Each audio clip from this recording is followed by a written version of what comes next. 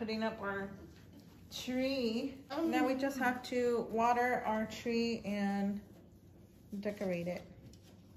Oh, we do have to a little bit later go get some lights. So we'll be doing that. I don't know what kind. Colorful you think? Yeah, probably. Colorful lights. So we kind of had to pick what was left over basically because we took forever to decide to go and get a tree, which we were kind of debating whether we should get artificial this year or real. So that took a while, so we're stuck. Now we're stuck with whatever was left. It's still, they're all gonna die in a matter of weeks anyway, so it don't matter. We already lined it up and everything, so I'm not gonna take it back out.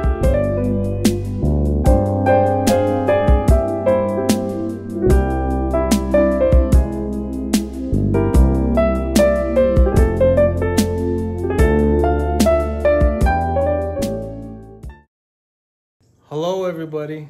We're finally decorating our tree. We're doing that. We took our time with it. I don't know why we took so long to grab a tree, but we actually did this past weekend, which we didn't record. I don't think we did we?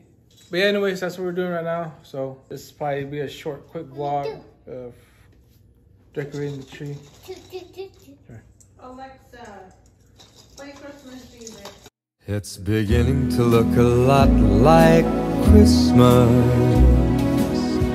everywhere you go. Take a look at the 5 and 10. It's glistening once again with candy canes and silver lanes that glow. It's beginning to look a lot like Christmas. Toys in every store. How do you guys usually decorate your tree? Do you guys usually do it with family, or does only one person do it, or Is there a theme? is there a theme? Go ahead, baby. Us, I don't know. This is her. This is her area of expertise.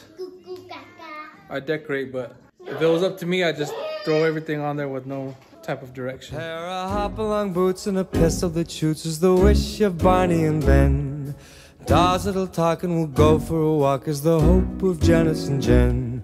And Mom and Dad can hardly wait for school to start again. It's beginning to look a lot like Christmas everywhere you go. There's a tree. Are you satisfied with our tree? Yeah. Pretty much. Pretty much. Alright. Are you? Yeah. Yeah. Last Christmas